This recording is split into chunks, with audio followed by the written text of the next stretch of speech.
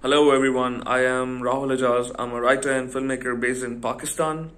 My Sindhi language short film, A Train Crosses the Desert, had its world premiere at Muestra Itinerante de Cine in Mexico City last year.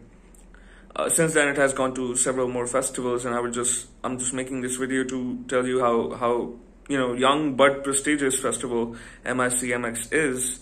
And I would encourage all filmmakers, especially aspiring filmmakers from around the world, to submit their films in this year's edition. So yeah, thank you.